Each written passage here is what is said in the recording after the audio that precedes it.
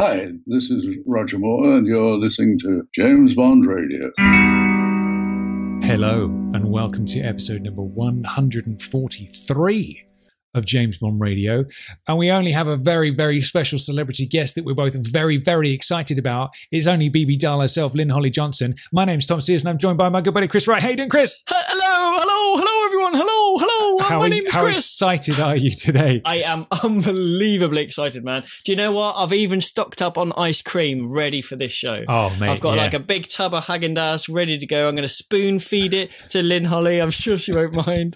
Mate, I'm so excited. When we found out that Lynn wanted to be on the show, I was like uber excited. Like she's just so nice as well. Lovely. Obviously, we'll get to see that in a moment. And hopefully she doesn't mind me saying, but also rather attractive still, Tommy. Well, I certainly think she's looking rather tasty. Absolutely. I've got to say, I got a little bit shy during the interview, but what I must be said is that For Your Eyes Only for me was like, GoldenEye was my formative one when I hit my teenage years, but in my pre-teenage years, I was all about For Your Eyes Only. I watched that film so much when I was a kid, like 10 years old, I would say, around that kind of time. I knew it inside out, so to such a degree that I had to not watch it for a long time just so I could sort of like reset it a little bit and watch it again as an adult. And Bibi was a bit of a special one for me, Chris, because Bibi, for me as a 10-year-old lad, Bibi was... She, you know, the Bond girls previously, they're all like women. Do you know what I mean? And as a 10-year-old boy, you know, that's too much for me. Too old. Whereas Bibi was like, she almost felt like the achievable one that I could, you know, potentially pull if I was, you know, in Bibi's. You know, that was an important thing for me as a young boy when I'm just learning the ropes of life. You know, so I take it you told this to Lynn, yeah? I sort of mentioned it a little bit, but yeah, so it's an exciting one, and what a lovely person. So nice of her to spend some time and talk Bond with us and many other things as well. So we're in for a special one today. And as well, like a lot of the time when you're interviewing people, there's you just never know what you're going to get. Sometimes it's like, you know, I can spare you half an hour, and you're on and it's very much that. And it's like, okay, got to go. All right, cool. Off you go. Whereas with Lynn, I feel like we were chatting for a good hour and a half. And I feel like if we'd have had more questions or whatever, she'd have sat there and chatted to us all afternoon, which was so lovely. It was really lovely. And so it's a special one for everybody today. I think we're all going to fall in love with Lynn-Holly Johnson a little bit more than we already did, I think. Yeah, absolutely. Yeah. Definitely, man. Oh, I can't wait. Okay, so before we go and have a little chat to Lynn, should we do listener trivia, or do you want to do a bit of the spiel first? Oh, let's do some listener trivia. Who have we got this week? Okay, so the new listener trivia question this week is from Mr. Rory Simpson. Shall we have a listen to Rory's question? Well, let's do it. Hi, Chris and Tom. It's Rory from the UK with a trivia question for you. Simple question. Hope it hasn't been asked already. How many actors and actresses who have appeared in Bond films have won acting Oscars? So they could have won the Oscar either before or after appearing in a Bond film. But how many actors and actresses that have appeared in Bond films have won Academy Awards for acting? So that could be Best Actor, Actress, Supporting Actor, Actress. Good luck. Ooh, that is a good question. There's one that immediately springs to mind. There's a couple, in fact. There's a few, in fact. All right, how many did he say there were? Did he give a number or not? He didn't give a number there. No, it was just how many. But all right. That's a good question. Nice one, Rory. Nice one for phoning in. So before we get cracking and talk to Lynn, then come and join us on the social medias. You got Facebook, you got Twitter, you got Instagram. Just search for James Bond Radio on those, or James Bond Podcast on Instagram. That's a little bit different over there. Come to jamesbondradio.com. You can see all the podcasts there, loads of articles and stuff as managed by our Chief of Staff, Mr. Jack Lugo. You can also leave us a voicemail over on the website as well. So if you haven't done that yet, I'm gonna throw the call out to all the listeners who haven't sent in a quote or a trivia question or a message of some kind in the past. Let's get some fresh voices on the show. So if that's you're listening and you think, oh, hold on, I haven't done that yet. Go on, son. Get stuck in. Get involved. Send us a message, whether it's a quote, trivia question, whatever it is. Get involved. And of course, as Chris has just pointed out over the webcam there, leave 2 messages. So if you've got a question, call us once with the question, leave us a separate message with the answer, and that's useful for us in terms of editing it into the show. So that's lovely. All right, cool. I think that's covered it, hasn't it, Chris? There's also iTunes. Yep. Come and subscribe on iTunes and leave us a lovely glowing 5-star review if you feel we deserve it, because that helps us rank higher in the searches and attract more listeners. And even if you don't listen on iTunes, do it anyway, because it helps us out. A bit of a laugh, isn't it? Yeah. Why not? Why not? So, without pressing it any further, shall we have a chat with the absolutely lovely Lynn-Holly Johnson, Bibi Dahl herself? Actually, quick question before we go to it. How long did it take you to get the name Bibi Dahl? A long time, actually. I'd never picked up on that when I was a kid. When I was young, I didn't either. Like, Baby Dahl, Bibi Dahl. It was just Bibi, and I didn't quite get it. Dahl, I always considered for Roald Dahl. And that's where I was thinking of that, you know. So yeah, I never really, it's one of those things where how did I not get that when I was young? But obviously, you know, a bit later we got it, didn't we? But cool little name though, you know, a little bit more subtle than some of them, but still a really cool name. Absolutely, good stuff. Suits the character as well. I'm getting a little bit nervous, Chris. I'm getting a little bit nervous. All right, cool. Too. Let's chat to Bibi Dahl herself, Miss Lynn-Holly Johnson.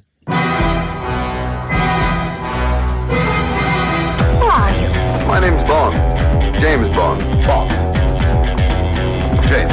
Bond, what do you think you're doing? Keeping the British hand up, sir. Welcome to James Bond Radio. News, reviews, and discussion of all things 007. Pussy. As you can see, I have no problem with female authority. Oh, pipe down, 007. Do you expect me to talk? No, Mr. Bond, I expect you to goodbye.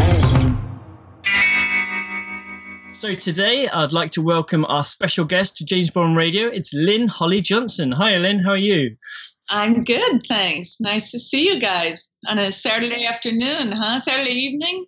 Absolutely. Yeah. Now, I've got to be honest, if I go a little bit quiet and shy, you'll have to forgive me, because For Your Eyes Only was the Bond movie I watched more than any other when I was a kid of about 7 or 8 years old. So to have Bibi live in front of me on my computer screen is a bit of a moment for me. So apologies if I go all quiet and bashful. That is great to hear. Thank you. Actually, there might be two of us, so it might just be you in the interview. I hope that's okay.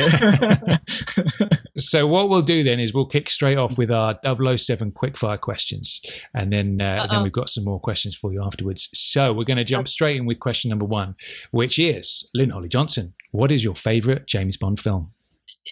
Well, can I say For Your Eyes Only? Of course. No, probably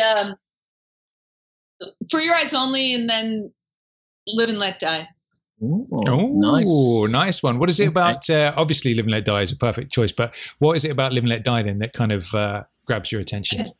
Well, the music. Well, you know, I think the music in all the movies it's so catching, and you know, we play the soundtrack from all of them, and when we have parties here, so.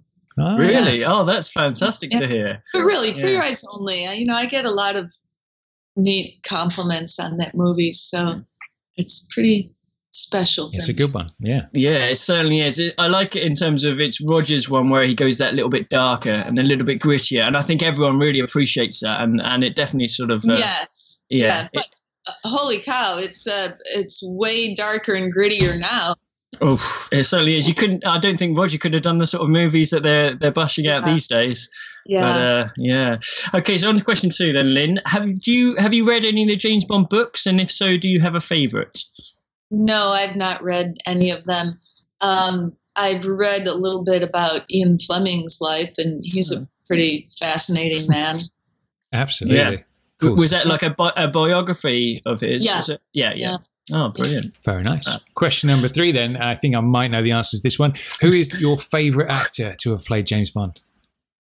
Well, you guys, I have to say Roger Moore. I mean, that's okay. I'm in agreement. He's my favourite too. Yeah. He's fantastic. He's fantastic. Okay, so this one then, question 4, might be a bit easier. It is who. Too hard on the last one. So aside from yourself, aside from sort of the character Bibi Dahl, which is your favourite Bond girl character in the series?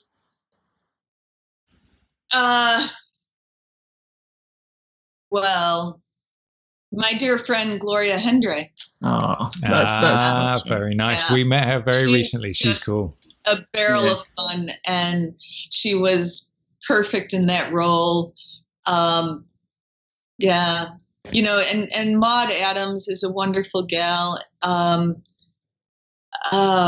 I've spent so much time with a lot of the girls doing different events, and it's a pretty neat thing to have those relationships with those gals. It's, you know, it's a part of history, and they've each had their little input over the years, and we kind of stick together as kind of a team. It's pretty cool. That's really nice to hear, actually, isn't it? Yeah. So do you feel every time you meet up, is it like the old gang kind of getting back together, even though you weren't on the same film, but obviously you've met? Yes. Lana is this wonderful gal. Some of the other gals that I see once in a while, it's just kind of neat because we've worked on a movie where it is such a family, and even though we've all done other stuff, you know, but this collection of people, the Broccoli family, and you know, all the different James Bonds, you know, it's pretty cool to be a part of that family. It's quite a unique thing as well, isn't it, for a series that's been running this long? It's there's nothing else really like it, is there? No, it's historic. I mean, if you look at the whole the history of movie making, you know, when talkies started till now, I mean, what are we, 55 years of James Bond movies, something like that? Yeah, absolutely. It's you know, nothing else comes close to that. I mean, you might think Star Wars is, but that's probably about half as long. I mean, James Bond is it's been around forever. It should have been honored at the Oscars when they had the 50th anniversary. Now you're talking my language. Absolutely. Good stuff. Okay, so next question then. If you can possibly think of like one scene in the whole series, is there one that kind of sticks out for you? Like a common one might be, you know, the golden girl on the bed from Goldfinger or something like that. Is there one particular scene that always kind of sticks out as the most memorable? Ursula Andress. There it is. That's the answer. Right there. Absolutely. I mean, that was such a beautiful scene that they had to do it again, right? Yeah, absolutely. Completely. Yeah, I think so. Like, when would you have seen that? Do you like remember like what your earliest memory of Bond was? Was that perhaps one of the earliest times you saw Bond on the screen? It probably, yeah. I didn't see, before I got this role, I probably saw 2 Bond movies, maybe, you know, because I was a pretty busy kid growing up with figure skating and acting, and never really got around to going to movies. So yeah, I can imagine. All right, cool. Interesting. And then final one of the quickfire questions then is, of all the locations you worked on in For Your Eyes Only, all those sets or any of the locations, which was your personal favorite? Well, working at Pinewood, it was so special to me because it was the second movie I did there. I did a Disney movie with Bette Davis at Pinewood. And so the next movie I got was For Your Eyes Only. And I just thought, wow, it's like Pinewood is my spot. It's my, you know, it's, I'm going home to Pinewood. It's, and so then, therefore, you know, the people not working specifically on that movie, but you know what's happening around Pinewood, you know, the people in the restaurant. And so that's kind of special. Yeah. But in For Your Eyes Only, I really loved working in Crete. Nice. It was not me. It was not me. It wasn't you. Not in Crete. That was, I remember clearly when Cubby said to me, So this shot in Crete where you're supposed to walk across that hallway, we're just going to have somebody else do it because it's a long shot. We'll never even know if it's you. So can you go to Toronto and work on choreography right now? We're going to go do this in Crete. So I'm not in Crete. No way. Like Crete. I'm going to have to look back at that scene now and see if I can spot that. That's cool. Interesting. Yeah. I've learned something already. That's great. Cool stuff. Sweet. Cool. So what was your start then in the film industry? Like you mentioned there that you were kind of into figure skating and modeling and all that kind of stuff in your younger years. So what kind of first got you into all that stuff? Well, the very beginning is my brother was baby of the month.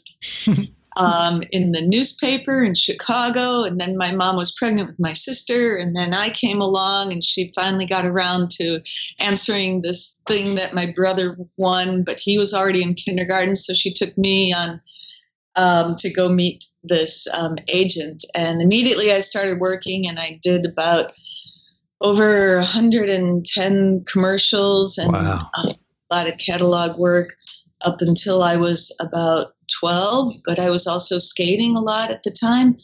And then around 12 or 13, skating kind of took over because I was a competitor and I needed to put in more ice time. I skated, 2 hours before school, 4 hours after school. And then to continue my competitive career, I moved out to Southern California to train with one of the top coaches in the country. And so then I had an agent out here in California, and one thing led to another, and they were looking for, Columbia Pictures was looking for an ice skater for this movie called Ice Castles, and then I was working. That was it. So there was never really any question. You were always going to be kind of in showbiz in some way or performing in some way from day one by the sounds of things. Oh, yeah. I loved it. I mean, I was doing plays as a little kid. It was my favorite thing. I was... my mom would pick me up when it was recess, like lunch and recess. I was, racing downtown for an audition, and I, it was fun. It was just, it was full of grins and laughter. And I never went through that thing where, I had, this hardworking childhood. Although I do tell my kids, I worked hard my whole childhood. You get out there and work hard too. Well, there you go. You got to do those things, I guess, with the next generation. But cool. So you started off pretty strong, didn't you? Because didn't you get a Golden Globe for Ice Castles? Yes. Nice. Yes. Golden Globe nomination. I played Helen Keller in a theater in Chicago, and we got a Joseph Jefferson Award, and then Ice Castles got that. And I was darn tootin' lucky with this career. I mean, I was in, acting classes when I moved out here, and I was always working, and I'm in an acting class working with wonderful actors who, don't have an agent and have never worked, not in the union. And it was like, this business is crazy because, everybody's working so hard and either you make it or you're not. And it's just started to kind of feel like a lottery, whether the career happens or not. It's tough, isn't it, that business? Because you get a lot of people who are super talented, but for whatever reason, just things don't happen for them. It's just kind of, you just got to have that little magic thing that happens just at that right moment. And, it sounds like you had that from the go. Just lucky. Yeah. Absolutely. So your next film after that was The Watcher in the Woods. Is that right? Yes. It was like a Disney horror film kind of thing, wasn't it? Yes. Yeah. So what was that like? Well, this was right when Disney Studios was trying to change their image because Disney was not making money at the time. Wait, hold on a second. Am I losing battery? No, I'm good. Okay. So Disney was not making money at the time. And they started with this movie called The Black Hole. And it was supposed to be scary and, hi,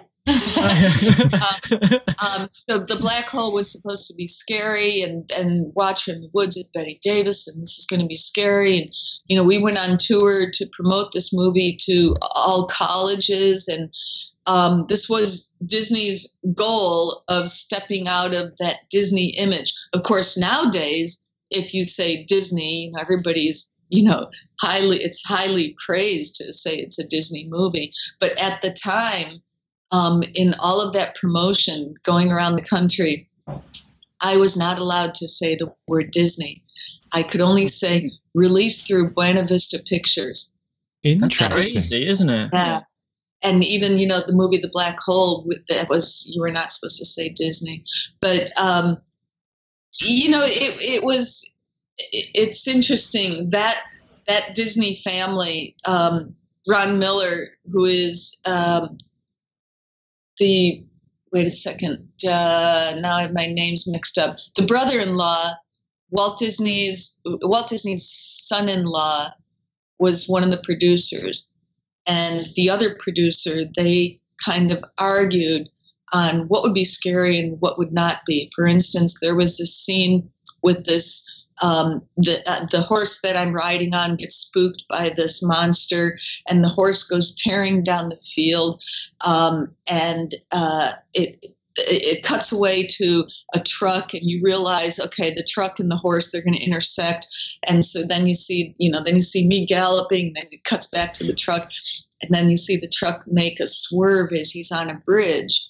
But right before that, it cuts to the truck driver eating a berry pie, right, as he's driving, before he sees this horse coming towards him. So then the shot of the truck tumbling off the bridge, right, into this creek below. And the argument was, okay, if it's Disney, we have to show the truck driver that he's okay. And the other argument was, no, this is new Disney. This is Buena Vista Pictures. We have to assume, you know, that the truck driver's dead or mangled or whatever.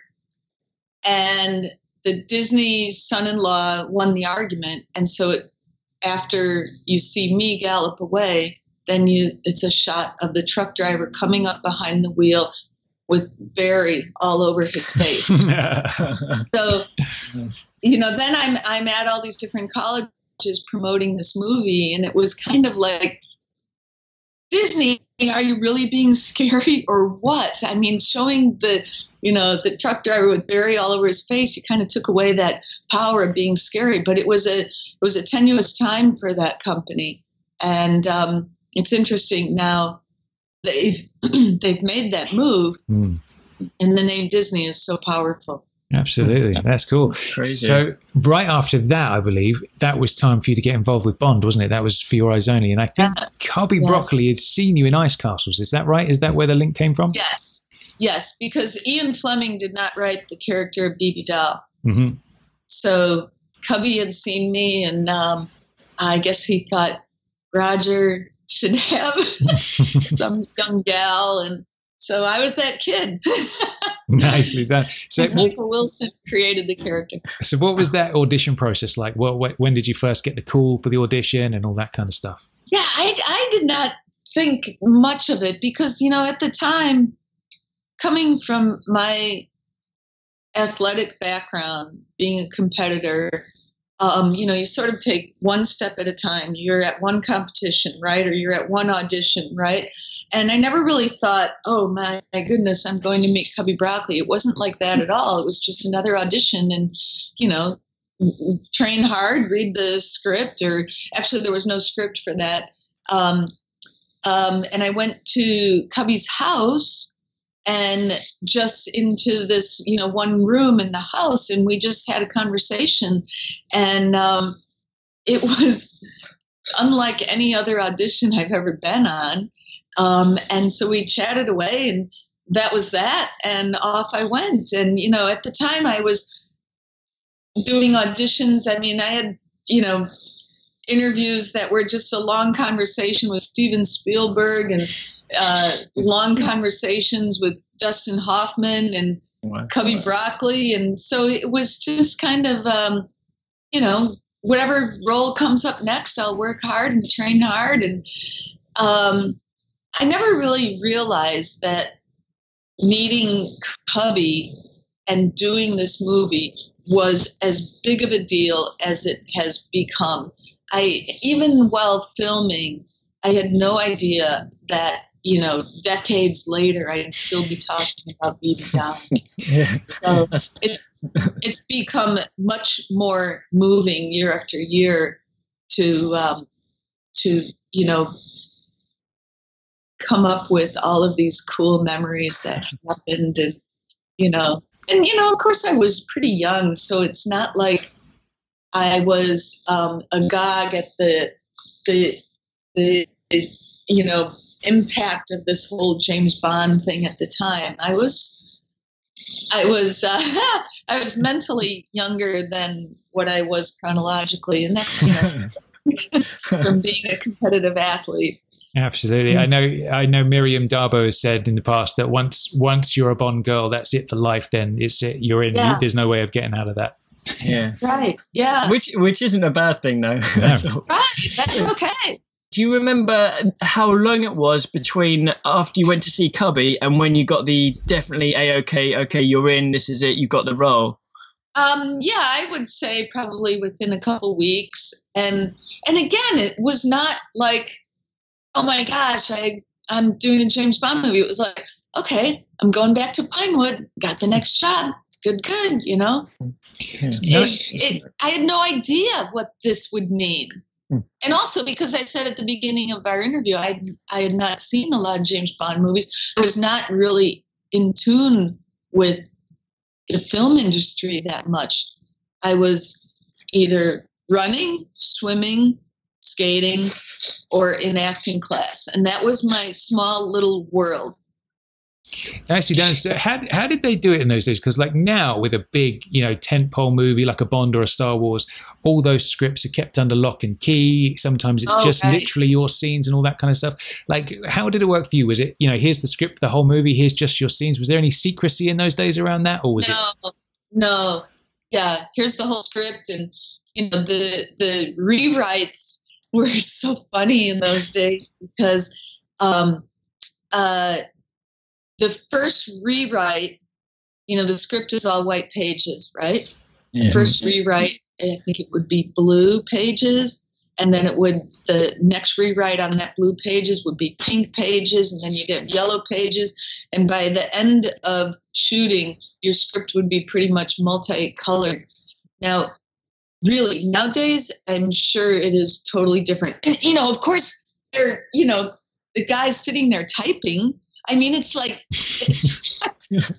where we are in the world. You would never believe that this movie that you and I are talking about, I mean, the guys in the office typing away, you can picture a type. Do you guys know what a typewriter looks like? Absolutely. Typing with a piece of carbon behind it. Do people have scripts right now, or is it just on your computer?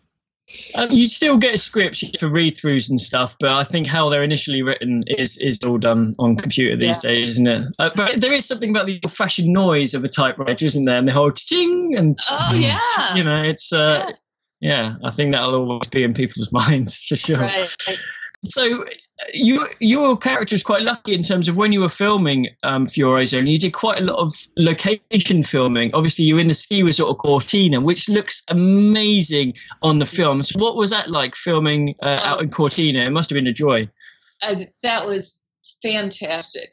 I had skied a lot beforehand, but that was a blast and a half. I did not have a whole lot of scenes in Cortina, so each day I was not working on the set.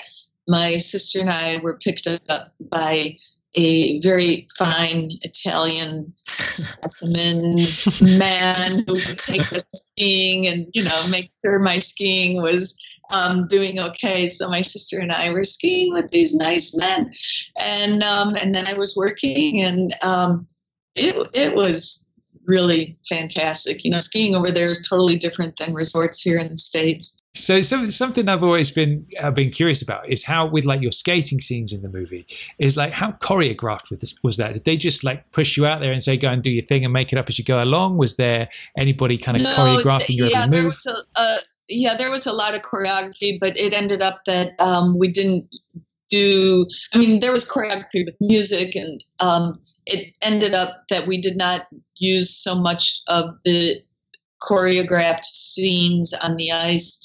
Some of the stuff was cut back a little bit, but I worked with the same choreographer that I worked with in Ice Castles, so that was fantastic. And so during the middle of filming, I went back to Toronto to work with him, and I was skating, at ungodly hours in London, just to have private ice and to work with a choreographer, and that was great fun, It must have been lovely having your sister out there. Was that part of the deal that your family went out with you when you were working and everything? Yes.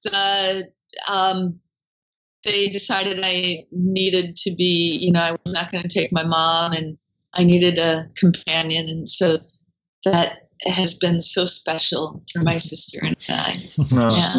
Lucky sister. Yeah, we had a ball. An absolute ball. Also the skiing in Cortina,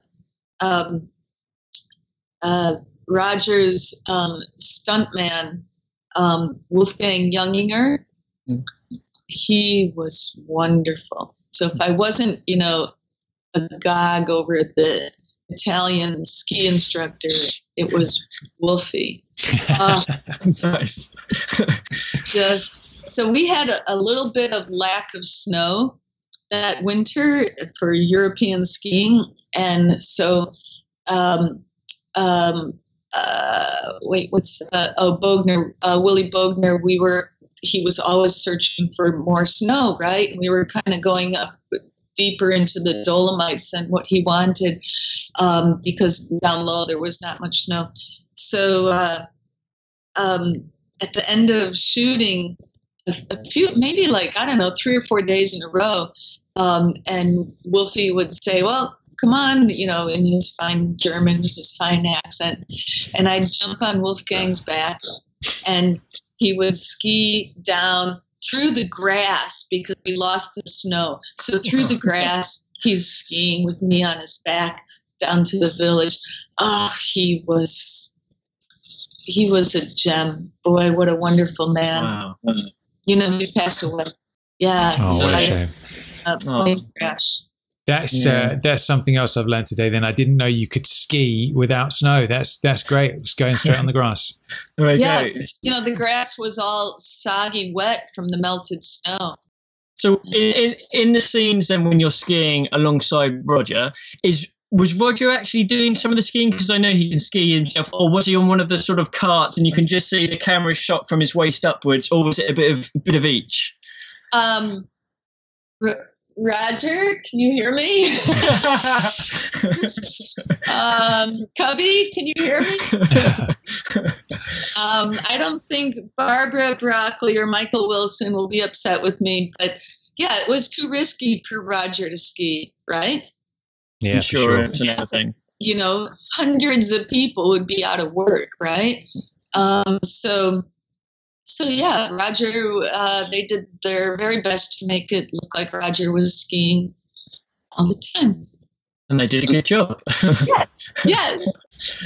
So obviously, aside from Cortina, you had a lot of scenes at Pinewood itself. Yes. There must have been so many sets that you filmed on. What are your memories of filming back in Pinewood? Because I'm sure that must have been quite an interesting experience as well. Yes. Filming there was, that place is so special and historic. And when I was there for Watching the Woods, and Superman was being shot also. And so Chris Reeve and I became pretty good friends. And, I had kind of this blue screen thing in Watching the Woods where it looked like the monster was picking me up. And so, I had kind of the same situation. It was on the same stage as where he was working with the blue screen, making him look like he was flying, making it look like, you know, the monster was carrying me off. So that was pretty cool to hang with Christopher Reeve. And then next thing you know, they decided to reshoot the ending of Watcher in the Woods. So when For Your Eyes Only, when I was supposed to be there to start filming for that, I was called back 2 months earlier to be at Pinewood to reshoot the ending of Watcher in the Woods. So it was pretty fun. You know, now to look back at that, I can't believe that I was hanging with Christopher Reeve and Roger Moore. I mean, you know, at the time I thought, oh yeah, just more, you know, other actors and Betty Davis. And, another day at work. Yeah. Yeah. Pretty cool place. Boy, the names that have walked through that studio, though. Yeah. Pretty fantastic. I can imagine. What was it like working alongside Sir Roger then? Was he the kind of the prankster that we've heard stories about all those years? What was it like? The height of it. Just the height of that title. I mean, Sir Roger the prankster. He was a delight. He was so fun. He was so charismatic, of course, and genuine. And it sounds weird. He's so alive, you know. But he was warm, and you just wanted to give him a hug. I'd like to give him a hug right now. Yeah, wouldn't we all? Yeah. No, he was terrific. He was hysterical when we were doing that scene where I'm in the bed. And now when I think back, that must have been no wonder he had to make fun of it all day long, because his son was the same age as me. So to be doing that scene, you know, and my parents were there, and you know, we just giggled all day long. And of course he had to just make all kinds of fun about it and say, well, you know, I would jump in, but your parents are right there. And John Glenn would say, okay, Roger, that was funny, but we're going to do one more, Roger. Can you just do the scripted line, please? Yeah. And then he'd throw some other line in, and, you know, there was always shenanigans. And once again, okay, Roger, can we just do one with the scripted line? So, okay, we'll make John Glenn and Michael Wilson happy. Nicely done. So I think you were like 22 at the time, is that right? Something, I think 21. 21. I was mentally about 15. Which suited the character, I guess. I mean, when I think 22-year-olds now, when I see them, I was not that. You went to visit Pinewood last year. In fact, I met you briefly at the Roger Moore Memorial. How was that, going back to Pinewood and everything, and obviously with the memorial itself? It was so special. So my sister came with, absolutely. You know? Oh, that's nice. Yeah. And we hung with Johnny Marino, which was a blast and a half. Oh, my gosh. And we saw John Wyman and all these people. It was so special. It was so fantastic. And, of course, to be there on such a sad occasion. But it was it was really, really cool to be with those people and celebrate Roger's life. And so, following on from working with Roger, you also got to work with Julian Glover and also Topol. So what was it like working with both of those? They must have been fun to work with. Yes. Oh, my gosh. I've done a lot of work here in the States, you know, but those are like, oh, my gosh, those are like actors, you know, real actors. It was a cool cast. So would you have any memories of Cubby Broccoli? Obviously, you were saying about your kind of audition chat kind of thing before you got the role. Sure. But did he come to visit set much when you were shooting? Oh, yes. He was there a lot. You know, and him and Roger playing backgammon and and the first AD going, okay, Roger, we're ready for you. And Roger said, I gotta make this move. And him and Cubby be looking at the backgammon. Well, you know, it was like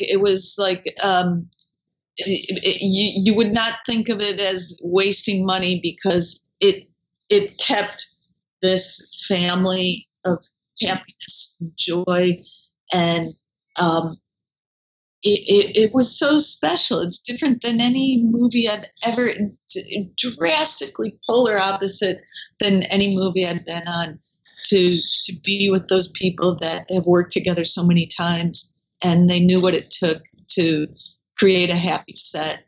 And if Roger was going to make a move, then, you know, we're waiting for Roger to see if he can beat Cubby.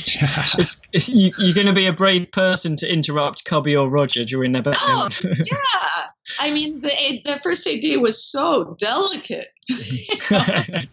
Oh, for a brave man. Yeah. I saw the same thing working with Betty Davis. And the first AD was so delicate. Okay, Miss Davis, ready for you. Yeah. And she would take her silver goblet, think about it, and then maybe walk over and put it down, walk onto the set. You know? That's how you do it. Yeah. You mentioned earlier about John Glenn. Now, yes. Obviously, this was his first time. He'd been on the Bond films for many a year, doing sort of second unit sort of stuff mainly. And this was his first feature film as a director. Right. So what was he like as a director? Didn't he edit the prior? Yes, that's right. Yeah, he was second unit director and editor. And this was his first sort of main sort of directorial feature role. So what was he like as a director to work with? Wonderful. Yeah. It was the first time I'd worked with a director who had been an editor, and you could see the difference right off the bat. I mean, he knew how it was going to cut together and what he needed to make that puzzle being, you know, just intricately put together. So he knew every angle. He was very efficient, and you know, when you're working on say we're working on a scene, right? And they're going to shoot your close-up, then they're going to shoot my close-up. They're going to do a 2-shot, right? And then they might say, well, let's do one more over the shoulder this way, and then maybe let's do one shot. It can keep going, right? And so each time you do a new camera angle on the slate, it's, you know, you start with A, and the next angle is B, and it keeps going, right? And usually, well, like with John Glenn, who knew how it was going to be shot, how it was going to fit together, maybe 3 angles, you know, in a basic scene, right? So I had worked with a director prior. We went through the alphabet. Before he realized he had the shot, he had the scene. So, you know, John Glenn knew how it was going to go together. And everything was done efficiently. So maybe that's why, you know, they could take the time for Roger to finish the backgammon game, because John Glenn was very efficient and a wonderful guy. So John has a son who was a few years younger than I. So, you know, it was special. You know, he knew where my mind was, right? He was a dad, right? He knew what I was about, right? And Roger knew what I was about, so it was special. Roger, as well as a prankster, a lot of people say he's quite filthy with some of his jokes. Now, as you were of such an innocent age, I wonder if Roger was still sort of open to some filthy jokes when you were around, or did he keep that separate for a different time? I think there was real Roger, a little bit nasty, you know. I imagine him and Michael Caine had a lot of wild jokes, right? So I imagine Roger was just the same. However, because I was this, you know, strict athlete, 2 hours before school I was on the ice, 4 hours after school I was on the ice. So I grew up with blinders. So a lot of the filthiness I had no clue about. And I remember there were times when my sister would be laughing and I would be going, huh? And I would just about my day. So I think I missed a lot of it. And that's okay. You know, I still have the ultimate respect for Roger. I would love to be a fly on the wall and witness some of those jokes while they were going over your head back in those days. I think I'd be laughing hysterically. Cool stuff. So I know a lot of the, you know, you work on a movie like a Bond, and you're busy for several months and stuff, and then a whole nother section of work begins when it's time to like promote the film and traveling around doing press and all that kind of stuff. So do you have much memory of that kind of thing, like going to the Royal Premiere and all that kind of stuff? How was that for you? Oh my gosh, the Royal Premiere. I had no idea at the time how cool that was. It's become more impactful ever since, you know, but to, you know, be told to go to Harrods to get white gloves because you cannot touch the royal's skin, to, you know, be instructed on how I'm going to meet the royalty, you know, what I have to say and do, right? Mm-hmm. That was outrageous, right? And of course, you know, I'm standing between Topol and John Glenn, and Cubby's over there, right? And the royals, they start walking in, right? And I'd been told, do not talk to them. You can only respond to what they say, right? And the first thing you have to do is curtsy, right? So now I forgot, was it Princess Anne or Princess Margaret? Anyway, I did that nicely, right?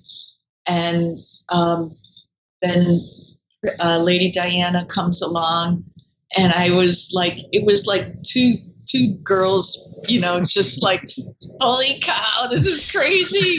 I can't believe this. You know, it's like our eyes met that way, saying, this is nutty.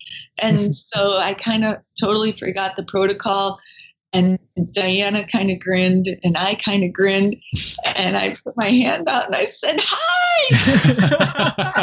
I got the curtsy.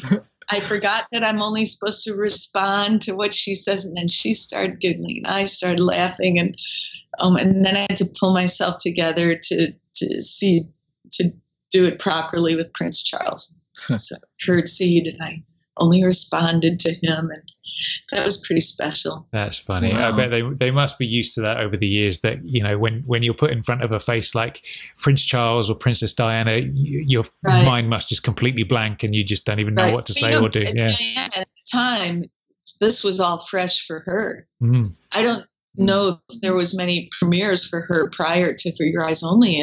I think this was pretty new. I mean, she was Lady Diana. I think that might have been her first one, yeah. It could be her first one. No wonder we looked at each other and grinned. Wow. Boy, we're talking about a lot of people who passed away. Yeah. Wait, you know, Ursula Andress is right behind you. I know she is, and that's very well spotted. This is my little podcast room. I just realized that. That's maybe why I answered that question that way. I really should have had a Bibi Dahl one put up behind for today. Exactly. Guys, what are you thinking? Yeah, another time. You know, going back to favorite scene, the scene where Roger in the helicopter, the bad dude, the helicopter tips and he goes down into the chimney. Mm-hmm. That was pretty spectacular. I mean, all those stunts were fantastic, you know. Gosh. Yeah, that was a pretty cool moment. The start on stunt work. I mean, everybody's just followed everything that Bond has done, right? Did they get a big cheer at the Royal Premiere? Oh, yeah. Yeah, that and the end of For Your Eyes Only, where the parrot is talking and you think it's the Prime Minister. That was hysterical. Cool. Oh, my God. And, you know, I don't know if there was not nearly as much laughter in that scene in the States, but in London, that was hysterical. I can imagine. Went down well. Yeah, definitely. Just going on beyond For Your Eyes Only for a bit, Lynn, you obviously did a couple more movies and a few more TV shows. Did you want to sort of stay in acting sort of for the for the rest of your career? Did you see that as your main thing, or did you want to sort of step aside and for family and everything like that, or how did things work out? At the time, I really thought just pursuing this, as an ex-competitor, athletic competitor, I was being a competitor in this business, and I was pursuing it. But I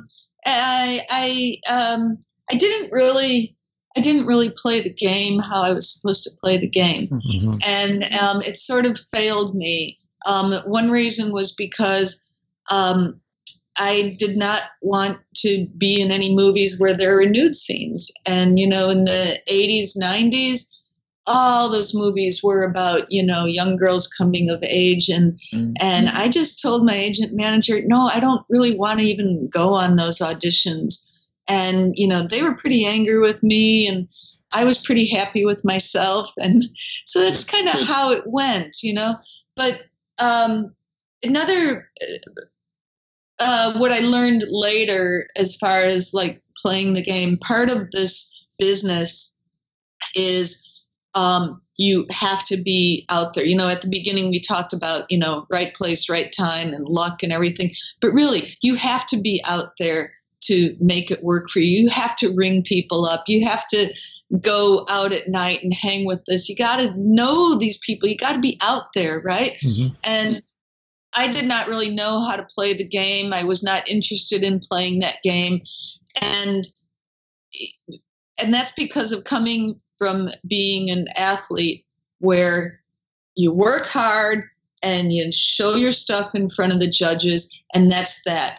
As an athlete, it's no, you don't ring up judges and say, hey, how you doing? Want to get together? It's, an athletic background is not that. You train hard and you show your stuff. Well, applying that technique to the acting world, which is what I did, does not fly. So there were even when I look back and I think, oh my gosh, I was so silly. As I said earlier, I had meetings with Dustin Hoffman. This is around the time of the movie Tootsie. And we had great long chats. An audition with Dustin Hoffman was, a lunch and talking about this and that, not necessarily about the movie. It was a long chat, right? And I was in New York staying at the Plaza Hotel, and he rang me up, and it was 10 o'clock at night. And he rang me up and wanted to go out in the town with a couple other people. And I said, Dustin, it's 10 o'clock at night. I'm in bed, like I'm 12, right? So, really, that's really not playing the game very well. I should have gone out and played the game, right?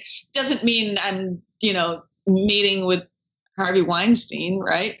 But, it's just different than being an athlete. And I did not do that so well. Kind of the same situation happened with Steven Spielberg, and Steven and I, we had a few meetings, auditions/meetings, and one time I ran into him at the airport, and we were both wearing these hot cowboy hats, and he said, well, let's switch hats on our trip and come back and see me after your trip. And I said, okay. So we went to different gates and came home from the trip, and a few days go by, and I'm thinking, oh, I guess I should get this hat back to Steven. Not really thinking, holy cow, it's Steven Spielberg, play this right, So I went to his office, and the secretary said, Steven is busy right now. And I said, oh, okay, well, here's his cowboy hat. And I put the hat on the desk with the secretary, and I said, just tell him thank you very much. And I left. I mean, holy cow. I mean, by right, if I was, my goal was to be in this business, I should have sat there twiddling thumbs for hours until he was available, right? But I was I grew up in the Midwest. I'm not a pushy person. I do things nice, and Yeah. So, hey, tell him thank you. And I walked out and I drove home, and I thought I was such a nice girl. I'm sure Steven will think I was a really nice girl. Yeah. Right? Yeah. Did he thank you for it in the end? No, never heard from him again. Because in this business, you've got to push the door open, right? Yeah. Being an athlete, you don't push a door open. An athlete, you work hard. When the meet comes, the competition comes, you show your stuff, right? Yeah. There's no pushing a door open. So anyway, but the bottom line is, I kind of worked my way out of the business, and I started thinking, a great husband and a great family is a better goal right now. And that's kind of where I am. And I'm thrilled to be where I am. I had a great life in the business. I'm having a great family life. So it's all okay.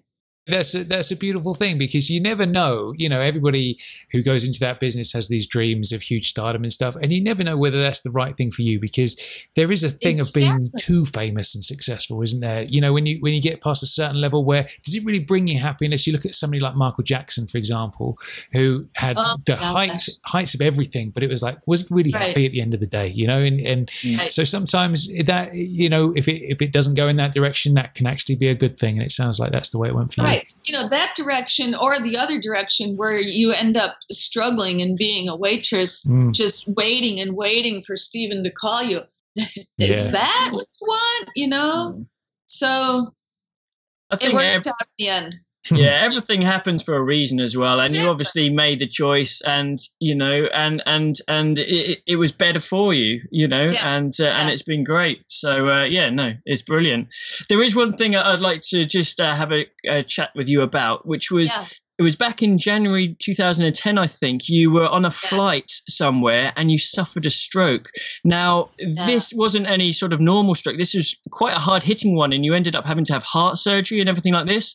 So, I mean, it must have had such a sort of the experience must have sort of really hit you. And did it change your outlook in any way? And can you tell us, if you don't mind, can you tell us a bit about it? Yeah, that was... being an athlete, of course, at the time when you're having a stroke, you have no clue up from down, right? But when I look back on it, all the times that something like this could have happened, being in altitude skiing, or, I was a competitive sailor. The stroke happened because of this hole in my heart that we did not know about. So I was lucky to be with my family when it happened, but extraordinarily lucky to be able to recover from it. So 3 clots went into the middle cerebral artery right here. And they say something like 4 out of 10 people die with a clot in the middle cerebral artery, but it's like branches here. So 2 of the clots moved out. And I had no clue up from down in the hospital for about 3 days. My husband was there in the hospital, and they said, "Who is this?" And we'd already been married 20 years, 18 years. And I said, "He's a boyfriend." I had no clue. Wow. I thought it was 1964.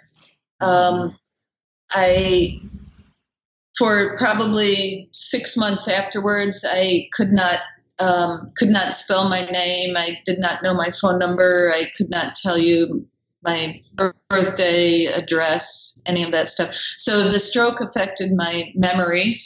I was in cognitive therapy for a year afterwards to get this brain working again. And I was incredibly lucky to pull through this. Wow. And then I had the heart surgery to repair the little hole. And the crazy thing about it, this hole, it's called a PFO. And when you are born, the reason that first breath or when, in movies when the doctor slaps the baby's behind, right? That hole is, as a fetus, that's so that the fetus can breathe through the mother, right? Mm-hmm. So that first breath, a flap is supposed to shut, right? So in about, 25% of the population, the flap does not shut. Most people, it's not a problem at all. For some people, something like a stroke can happen. So I was extremely lucky when and where it happened. Just so grateful. So I did a lot of help with American Heart Association for a few years afterwards to try to explain to people you need to find out if you have this hole in your heart, because a lot of people have it. And when people think of having a stroke, they think, it's from alcohol or drugs or being overweight or whatever.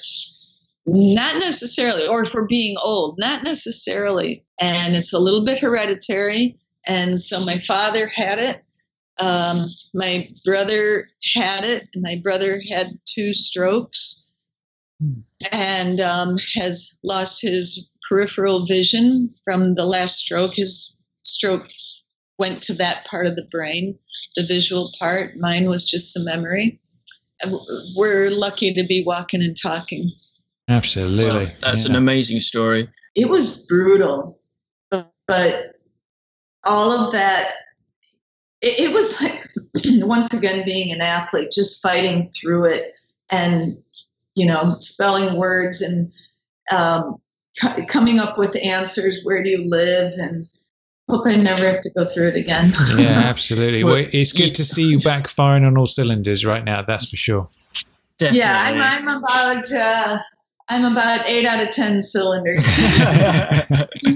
Well, and clearly you had the strength to carry on, the determination. So you like you mentioned with your ice skating and your sort of competitive edge or your drive, that clearly must have helped you to get back to where you are today. So that's fantastic. Yes, that's what they said. That I fought like bloody hell through this, through the tears and the aggravation but boy, life is good. Absolutely. That's great. Yeah. So just out of interest, when was the last time you actually watched For Your Eyes Only, and what do your kids think of seeing Mum on the screen? They think it's a ball. It's so fun. But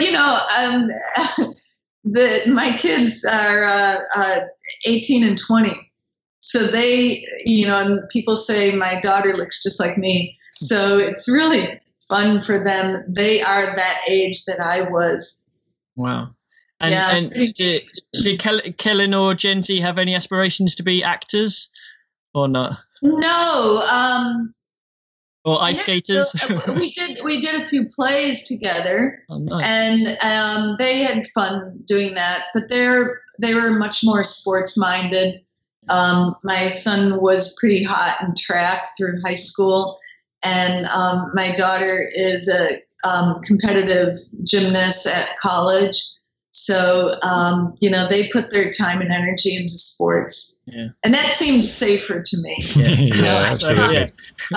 A lot of ups and downs in the business, and I'm pretty happy not to be living in LA, and the business it's extraordinary, but it's an extraordinary long shot. So I saw wonderful actors that never got a job. I mean, it's pretty tough. Yeah. And so, what's your opinion of the fact that James Bond is still going strong to this day, and obviously being a part of that and that phenomenon? Does that surprise you? And what's your sort of thoughts about that? No, it's extraordinary. As I said before, it's a huge part of film history of talkies. This is so many years. of this wonderful character. I mean, Ian Fleming, it's unbelievable. But what the Broccoli's have done with this, it's extraordinary. Nothing is ever going to come close to the duration and success that they have had. No, for sure, definitely. Have you seen any of the recent Bond films as well, like the Daniel Craig tenure? And are you a fan of those? Yeah. Oh, absolutely. Yeah. And Michael Wilson, we flew to Mexico together for the premiere, and he was so funny about talking about Daniel Craig. I mean, well, you know, Michael is terrific anyways, but, you know, they have their hands full with all these wonderful actors. You know, Michael had his hands full with Roger, and he's got his hands full with Daniel. And you know, at that point when we were flying together and he was talking about whether Daniel's doing another one or not, he was just like, you know, all right, he's going to do just, he's got his hands full, but they are holding tight to this wonderful character and doing great things and entertaining the world. It's pretty amazing. Absolutely. I remember the stories of Sir Roger would drive a hard bargain with them securing him for his next film, and it was one film at a time for years and years and years until he finally left. So I imagine, they had their hands full with him, and I'm sure they still do with Daniel. Yeah, definitely. Wait. Can you see this right there, my skates? Oh, wow. Oh, wow, look at that. So they are sitting right there to encourage me to get going a little more often. But, you know, it's mentally hard to go skating because you want to do stuff and the body does not listen really well. And, but, you know, they're sitting there, and I go frequently. Oh, fantastic! Sweet. Here we are. Well, thank you so much for joining us, Lynn. It's been an absolute pleasure and a delight. Thank you so much for your time. Thank you, guys. Yeah, it really has, Lynn, and it'll be lovely if we get a chance to bump into you again at some point. Hopefully, we might catch you in a skating rink if we're ever across the pond. There you go. Yes, you can give us some tips. I'd rather come across the pond, as you know, you Brits say. If I would go over to London, I'd rather go across that pond. Okay, that's fine with us. We'll work it out. Sounds good. Excellent. Well, thanks again, Lynn, and take care. Take care, guys. Cool. Yes. See you soon. Take care. Bye-bye.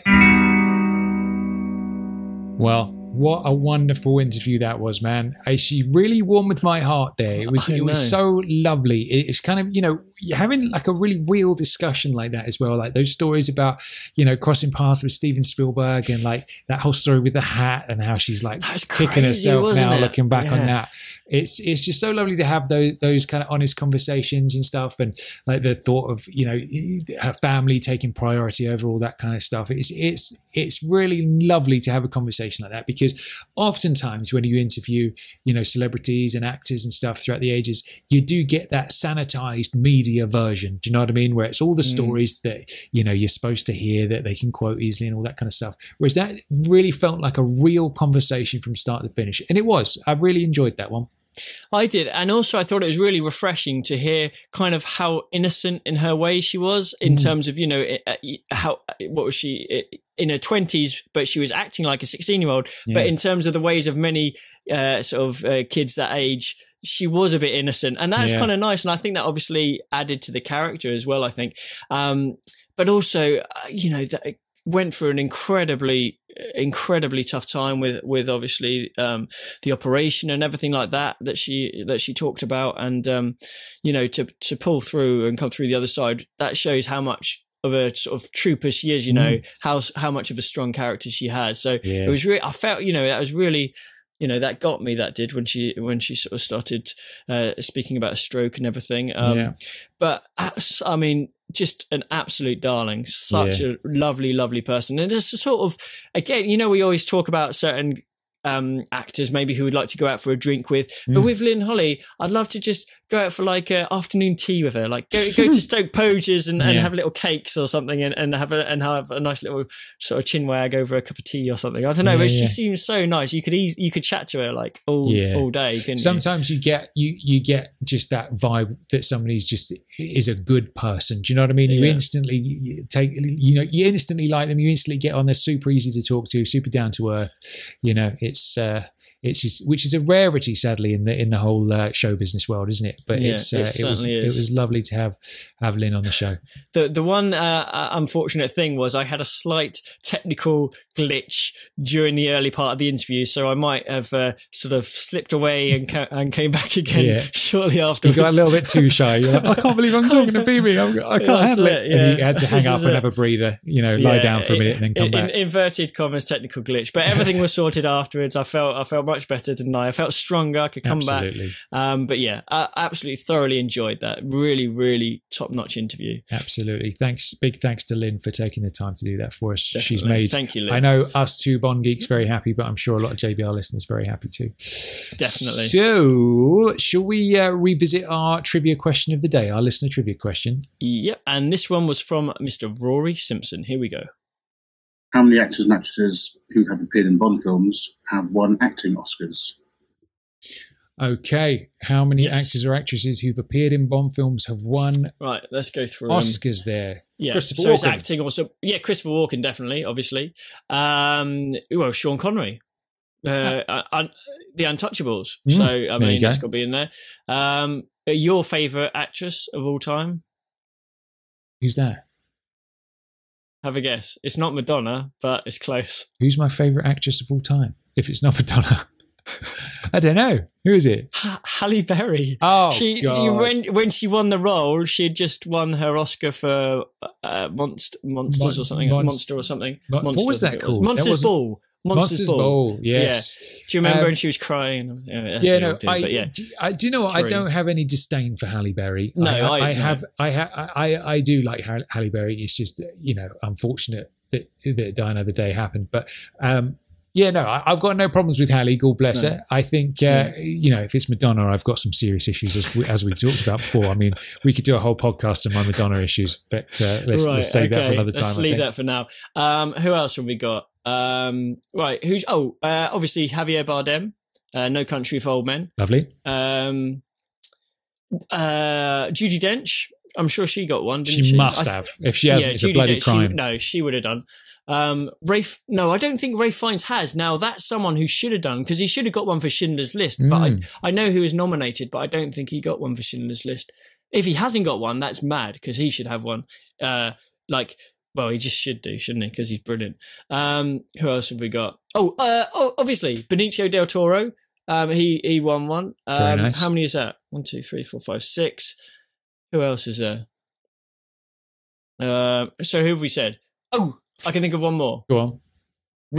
Incredibly recent Bond film. Christoph? Yes. Nice. Inglorious Bastards. And maybe, what was the other one? Tarantino one? Django. I think he might have won for both. He definitely got it for Inglorious anyway, so yeah. Very nice.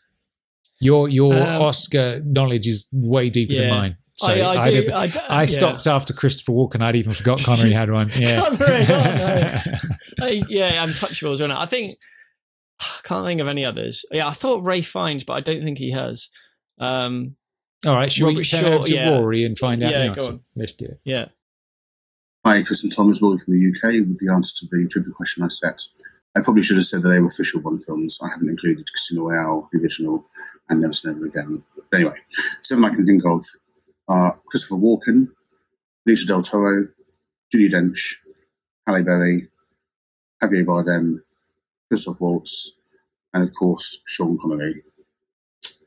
Hope you all got that. Probably did. Not a particularly difficult question. My thoughts anyway. Thank you very much for all the podcasts. They're all fantastic. And speak soon. Bye-bye. Oh, there you go. That was a nice one, wasn't it? That was a nice one. You nailed the donkey on the head there, didn't you? Yeah. I still think Rafe needs one. He's quality actor. I'm sure he will get one at some point if the right movie comes along. Because he did the old English, what is it? The English Patient. and obviously Schindler's List. Yeah, I remember my being from the Isle of Wight originally. That's where Anthony Minghella, the director of The English Patient, was from. And there's a brand of ice cream local to the Isle of Wight called Minghella's, which is the Minghella family. And I remember when The English Patient was all the rage back in the day. I remember being at my high school, and every assembly, my head teacher was just banging on about Anthony Minghella and the English Patient, and it was just like he was like a local hero. And and little did I know at the time that film was going to star a future M.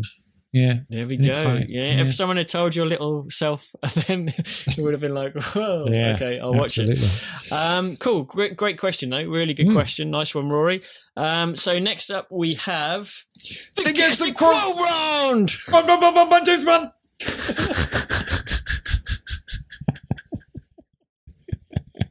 He's gone. Has he fallen off the chair? There he is. I'm back again. We have a lot of fun with that one, don't we? I know. I like it.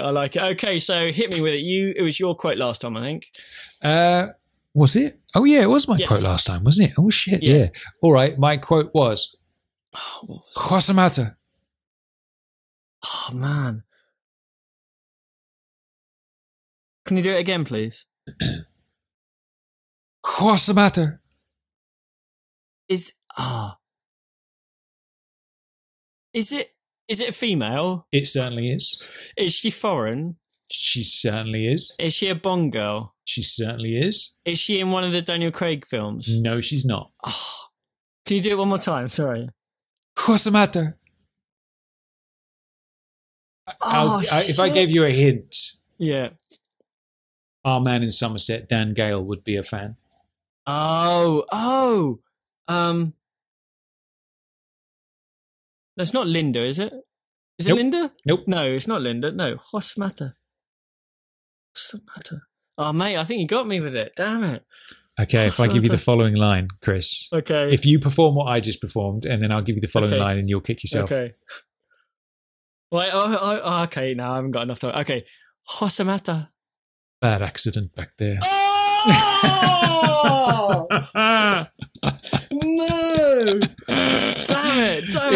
That's a good one. Yeah. That's one of those things, man. When you know when you get it afterwards, and you're like, "Fuck, I knew that." You know what I mean? Yeah. It just all slots into place. That was a tough one, though. She hasn't got a name, has she? Like their character, or it's Cara, of course isn't it? It's Cara. Yeah. Oh yeah. Of course it is. Yeah. Oh mate.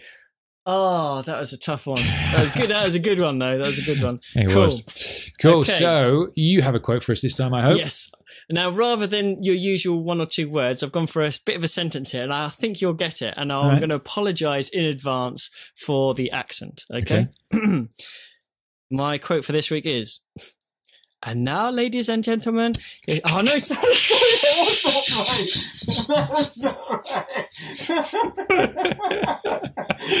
Do you know what is absolutely amazing? I already know what that is. I'm so sorry. That was abysmal. Right, okay, here we go. I'm going to do it properly now. Okay. I can't do it. And now, ladies and gentlemen, if you look to your left as we go down the Amstel, you can see, mate, that was a beauty. I already knew what that was with the first aborted version. That was great, man. Yeah, that was lovely. Okay, there we go. So hopefully some of the listeners might have an idea about that one for next week. Okay, so there we go. We have a listener quote for this week, and actually we got last week's one to listen to first, haven't we? From Mr. Jared Alberich. Should we have a listen to that one again? Let's have butches. Hey guys, once again, this is Jared Albrick, the yard sale artist from On Her Majesty's Secret Podcast. Since I had you on the line, I figured I'd do a listener quote for you. So what do you have on this? I can't breathe. Okay, so I will give you the film. Yes, I will give you the scene, and you can give me the name. Obviously, Gold and I will go for the scene upon the Manticore yacht. And his name is Admiral... hold on. Admiral...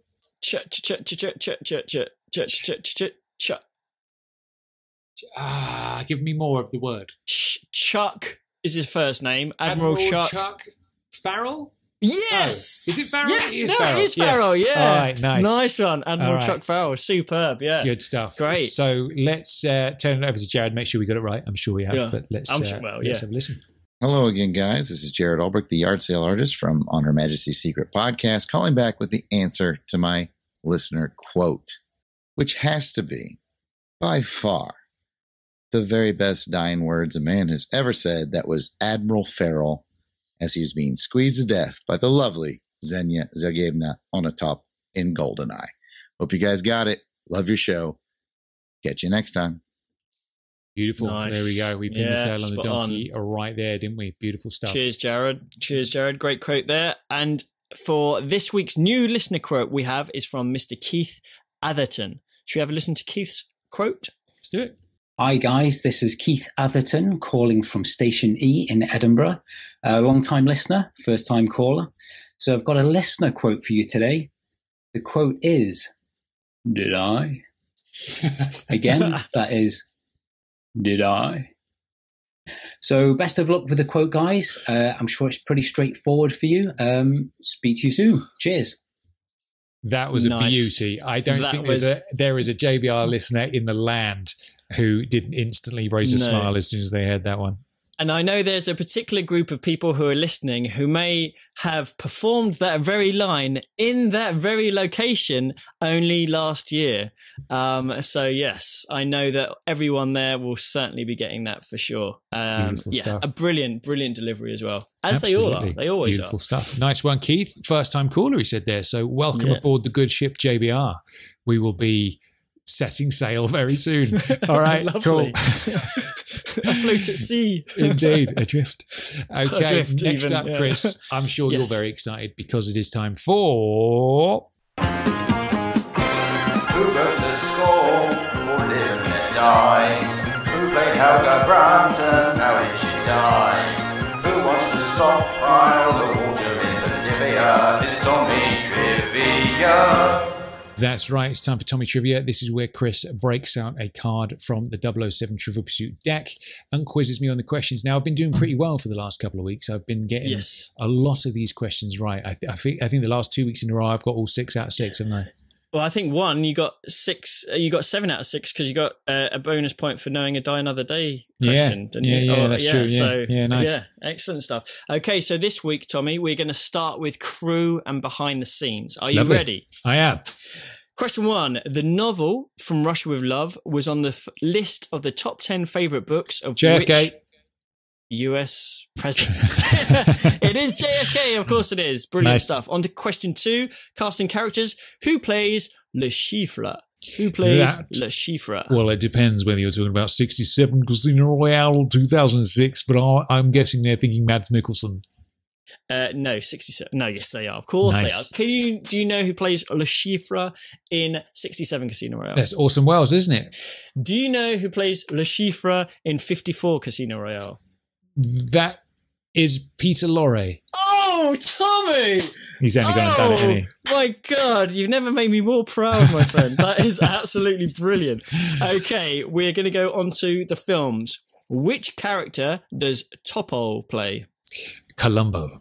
Yes, indeed. Do you know his first name? Not the one who, does one more thing as he leaves. What's his first name? Columbo. Oh shit! Hold on. Begins with. I'll give you the first letter if you want. Yeah, give me the first letter. M. Oh shit. M-I. Michael. Milos. Of course, it's Milos. Colombo. There we go. But you still get the points. That's Thanks, cool. Man. Okay, onto the vehicles. What type of vehicle is in the San Monique transport that Bond commandeers in his escape from with Solitaire from Dr. Kananga? That would be a double-decker bus. It certainly would. Absolutely See, brilliant. I can handle vehicle questions like that. It's like brand names of cars is where I struggle. Yeah. Okay, we've got 2 more to go. This question is gadgets and weapons. What does Bond read while using the safecracker at Gunbolt's office? It's funny. Would you call a Playboy magazine a gadget or a weapon? I don't know, but I suppose you could roll it up and twat somebody with it, couldn't you? That's true. And would you be reading or just staring?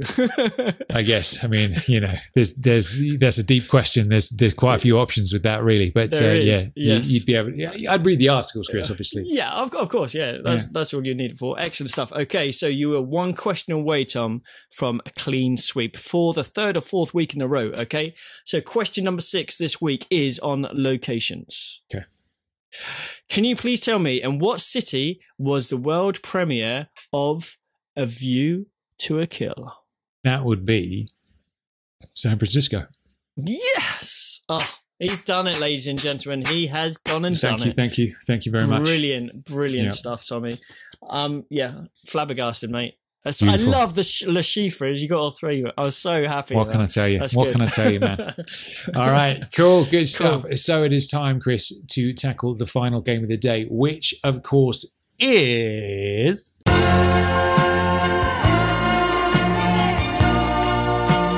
It's the music cue.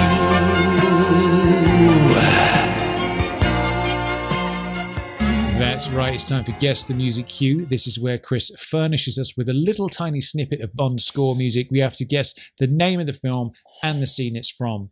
So, what? Yes. I suppose we have to revisit last week's question, don't we? We certainly do. Now, this one I think I might have flummoxed you a little bit, but let's have a listen and see what everyone thinks. Let's do it.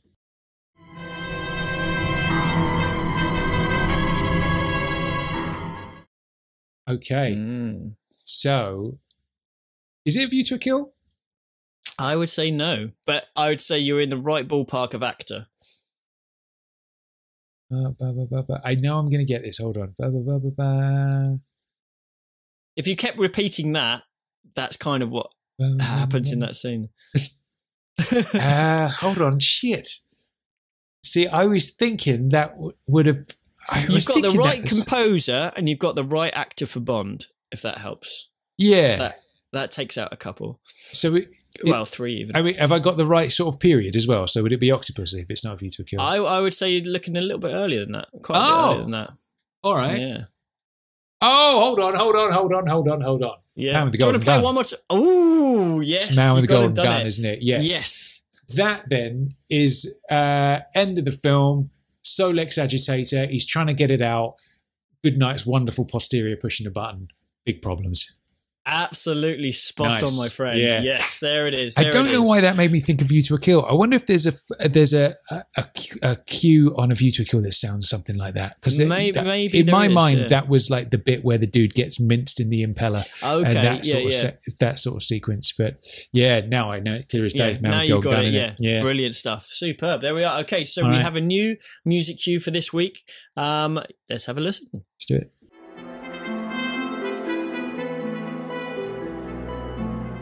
All right. Okay. Yeah. That's a tricky one, that one. That's not immediately jumping out at me. Yeah. No. So we got a little bit of a Bond theme in there, which is quite cool. We do, don't we? Yeah. There we go. Got a week to think about it. A week to think about it indeed. All right, good stuff. That brings us to the conclusion of today's edition of James Bond Radio. Yeah. So I think we should probably, dude, we've kicked out the last two episodes have been immense, haven't they? Yeah. I mean, 2 absolutely amazing interviews. Big shout out to Richard and big shout out obviously to Lynn today. Made us. I mean, I went to bed smiling that night, and I'm sure you did as well. Yeah, absolutely. And what an absolute lovely person she was as well, and really nice to interview as well. Yeah. So superb today. Absolutely. So James Bond Radio will return next week as usual, and we'll probably stay a little bit tight-lipped on what we're going to be talking about. Or are we gonna drop a hint? I think we could drop a hint potentially during the week, unless you want to throw out a little curveball now. It's up to you. What do you think? I say we keep an eye on things. Something glints. And I reckon we could keep an eye on anything that glints, maybe. Yeah. Something like that. Yeah. We'll see how we get on. Okay. That sounds good to me. All right, cool. Okay, cool. We'll do All right, mate. Well, I'll see you next week. I will see you next week. And we'll see everyone else next week too. I've been Tom Sears. I have been Chris Wright. And James Bond Radio will return next Friday as per usual. We'll see you then, everybody. Bye. See you then. Ciao.